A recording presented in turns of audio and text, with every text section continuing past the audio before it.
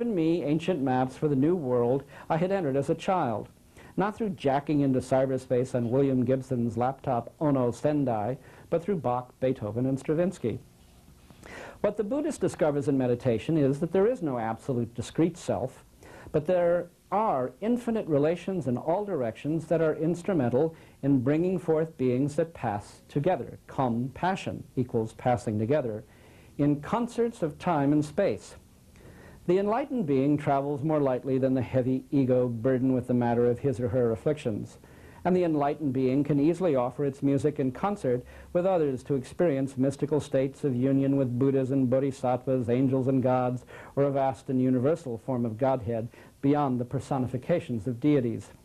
The being that cannot open itself to these multiple dimensions chooses not to create its destiny, but to have its fate inflicted upon it in the samsaric form of suffering and evil. Notice how in our technological culture we can enthusiastically embrace Gibson's cyberpunk visions of voodoo and evil far more readily than we can Steiner's theosophical visions of angels and grace. In literature, dystopias are always far more compelling than vapid clerical visions of heavenly virtue.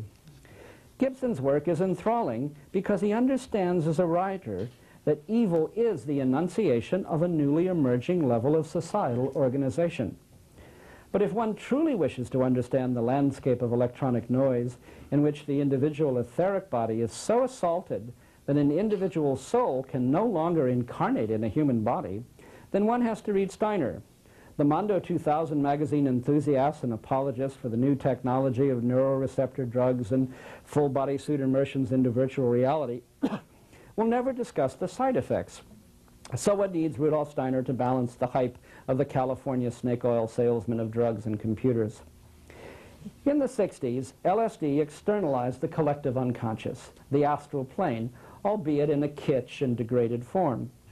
This appropriation of the astral plane into the public space is now being followed up by the appropriation of the etheric plane. As cyberdelic drugs combine with the effects of the invisible environment of drugs and foods in the polluted biosphere, the cumulative effect will be to erode organic autonomy and lower fertility rates. This has already begun to happen. And this will stimulate meta-business to compete with agribusiness. Just as America appropriated the family farm into feedlots and factories, so will it appropriate the family into the laboratory. Thus, the appropriation of the astral body in the 60s through LSD and the appropriation of the etheric body in the 90s will pave the way for the final act of the appropriation of the physical body around the turn of the century. Thus, America, the land of rugged individualism, will become the land of ragged individuals, first economically, with the homeless in New York where I live, and then physiologically. Through genetic engineering, in vitro semination, and reproductive technologies yet to come, the individual will be so contained that incarnation will be captured in engines of procreation. Technologies will become ensouled, just as souls become denatured and shifted into collective lattices rather than into the animal hominid bodies of old evolutionary times. Quote, demons will be able to take human form and souls will be able to dwell in cognitive lattices, so that it is small wonder that today's science fiction landscape of novels and computer games is filled with mythologies of dungeons and dragons, monsters and devils. This paranoia is crazy, but the caricatured sketch reveals an isomorphism to an evolutionary metanoia that is beyond anything we could call normal. One can clue into this phenomenon of cultural evolution through the paranoid caricatures of the fundamentalists, who curiously seem to object to the Luciferic New Agers more than the Ahrimanic technologists in computer science. Or one can clue into it through cyberpunk fiction. Or one can get more than a clue if one reads Steiner and realizes that what one is looking at in the new electronic America so celebrated and hyped by Stuart Brand and Howard Rheingold is the collectivization that can be mythologically identified as the incarnation of the demon Ahriman. When life evolved, molecules were enclosed within the membrane of the cell. When mind evolved, cells were enclosed within the membrane of an individual organism. Now a planetary entity is evolving, and individual minds are being enclosed within a planetary lattice. New Age folks see it as a bodhisattvic ideal of empathy for all sentient beings, from whales and dolphins in the sea to starving nomads in the Sahel. Skinheads feel it as the power of the collective as they stomp in a rock concert or murder and rampage around soccer matches. Scientific folk feel it as they race to replace minds with planetary lattices of fifth-generation computers or package nature in Biosphere 2 in preparation for its export to Mars. And I'll stop there and we can question and argue.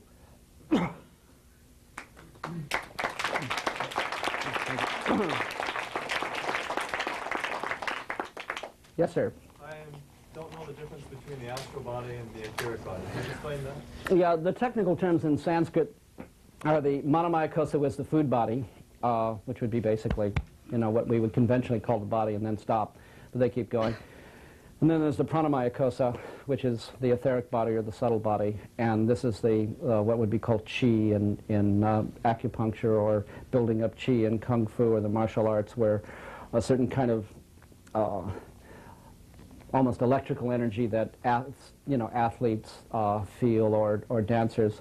Michael Murphy here in San Rafael is publishing, I think next spring, a 800-page book on the cities and the future of the body, in which he does the cultural history into research into dancers and ballerinas and athletes and saints and ecstatics with the stigmata, and researches this whole area of the subtle body. And then I think that the Sanskrit for the astral body, which would be psyche or anima or the collective unconscious, is it Vijnanamaya Kosa? I've almost forgotten. And then the higher mental, and then the causal body. So there are conventionally 5. Oftentimes the way these are rendered in pop culture, if you saw the movie Baron Munchausen, each of the figures that surround the Baron have some of the characteristics of one of the subtle bodies.